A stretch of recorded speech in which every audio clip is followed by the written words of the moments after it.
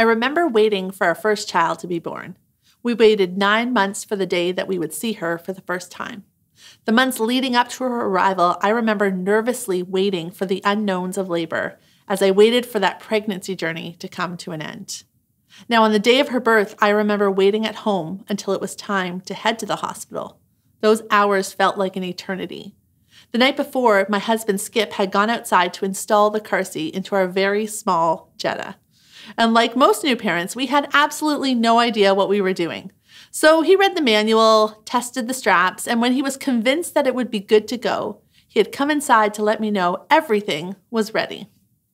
Well, 8 hours later, I announced that it was time to head to the hospital, and so we loaded into that little car. The problem was we had waited at home a bit too long, and I was about ready to have that baby, which meant I was past the calm, zen part of contractions, and I was at the "I'm going to kill you, Skip" part of the journey. So we get into the car, and I'm already very upset at Skip and the whole situation that we now find ourselves in, and I settle into the car, and then I look over at him, and he's pinned against the steering wheel in his seat because when he had installed the baby seat, he had pushed the driver's seat forward in order to make room to secure that baby seat. But now that he was trying to move the driver's seat backward, we realized there was no room. And because I'm screaming that we need to go now, Skip somehow figures out a way to slide himself into the seat, and he begins to drive down the road. But halfway down our street, as I'm yelling at him to drive through all stoplights and stop signs, no need to stop, Skip looks at me with panic in his eyes and says, "I have to adjust the baby seat. I can't drive like this." Well, you can imagine that I am ready to kill him as he puts the car into park, jumps out of the car, and fumbles in the back trying to unlock that car seat from the base, which is not budging. And then finally, when I couldn't possibly wait another second, he wrenches the baby seat that he so lovingly installed just hours before, shoves it sideways into the back seat, jumps back into the car, and races to get me to the hospital before Kennedy was delivered in the car. Now, looking back, I realize it took only a few moments. But in that moment, it felt like the longest wait of my entire life. There's a couple in the Bible named Sarah and Abraham who knew what it meant to wait. When we first meet them, Sarah is 65 years old, Abraham is 75 years old, and they have lived in a state of barrenness for the entirety of their married lives. It's something they probably have grieved over, and I imagine that the rawness of their reality has probably lessened over time. And so they have likely come to a place of acceptance and wholeness, even though their life may not be how they once had envisioned it. Now, all of a sudden, in their story, God shows up and writes a new chapter for them. See, God makes them an incredible promise to give them a son, and through that son, a nation who God would use to bless the whole world. It was incredible. I can imagine that their hearts broke open with joy at the thought that they would have a child of their very own. And because it's a miracle, you almost expect it to happen immediately, right? Like the very next day, Sarah would find out she was pregnant. A few weeks later, they would share the news with their entire family.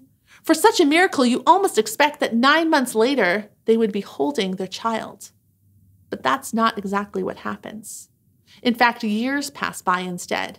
Decades pass as they cling to the promise, trusting that God would do what he said he would do.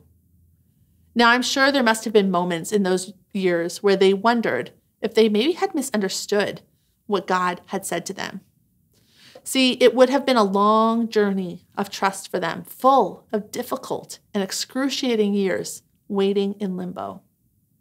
But even though it didn't happen immediately, God was faithful to them. And we read that when Abraham was 100 years old and Sarah was 90, she gave birth to their son, Isaac, 25 years after God had promised it to them.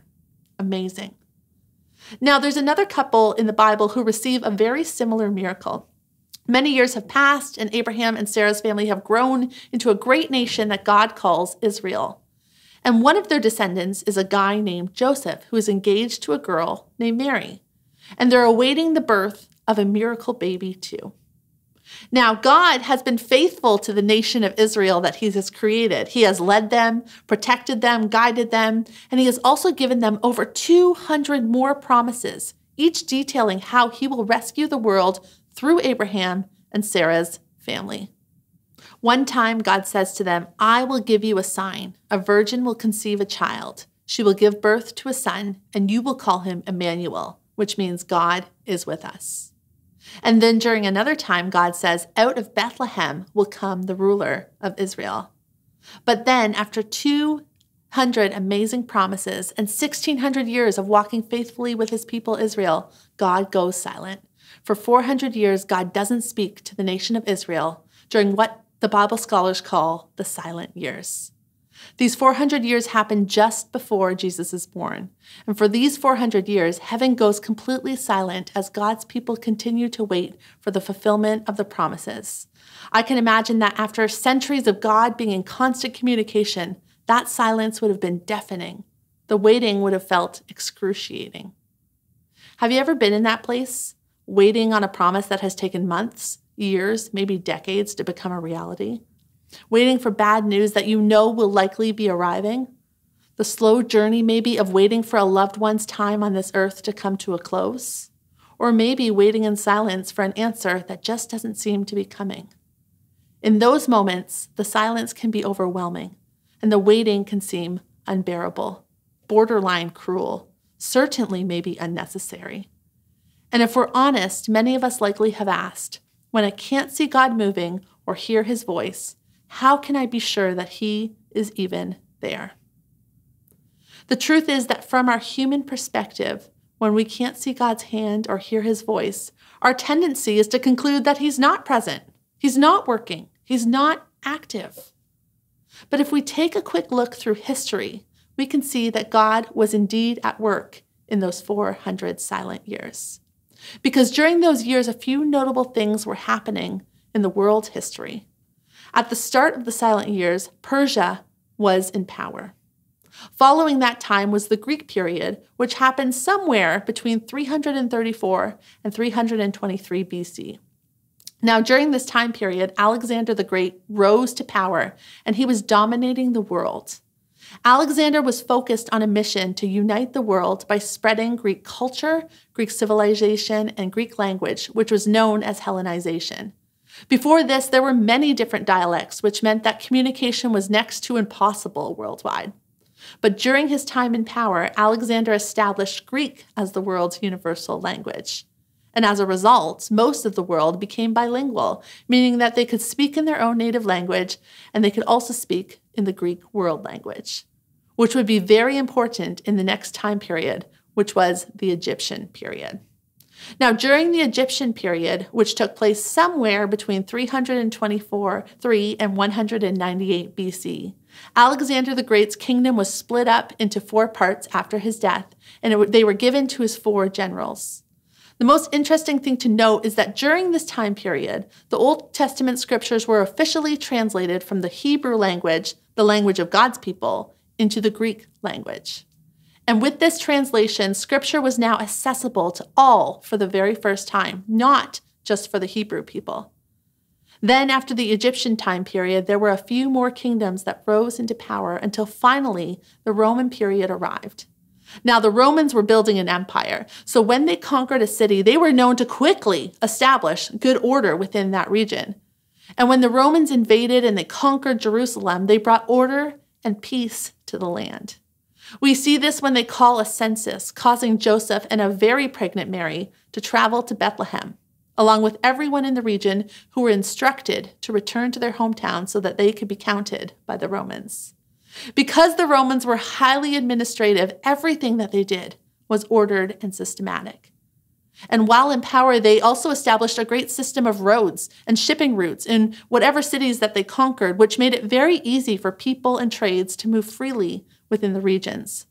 This also made it very easy for information to be shared throughout the cities.